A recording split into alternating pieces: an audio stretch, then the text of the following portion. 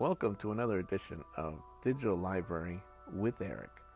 Today, I'm going to show you how to place a book on hold using the online catalog.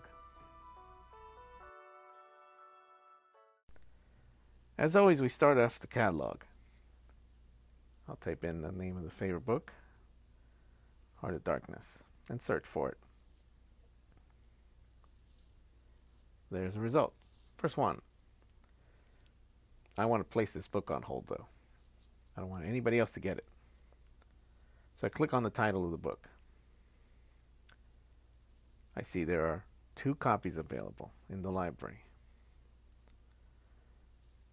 but I want one of them. I go up here to the right side, place hold, and click on that. Now all I have to do is make sure everything's ready and confirm the hold by hitting submit.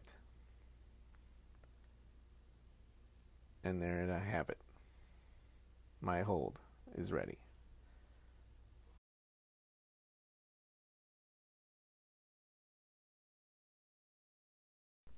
There's been some confusion about the book basket. So let's go back to my book and click on it. As you can see on the right side, there's different options. But add to book basket does not mean placing a book on hold. What is the book basket exactly? Let's see. I've placed that book in the basket, but that does not mean I've placed a hold on it. To place it on hold or anything, it's just kind of there. Think of it as analogous to a basket at the market. You've placed the item in the basket, but you haven't really done anything with it yet. Maybe you don't want it after all. You can leave it behind, or you can pay for it.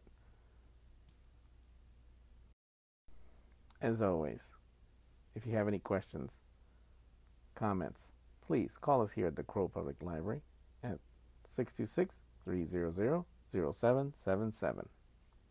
And to talk to me, call extension 544.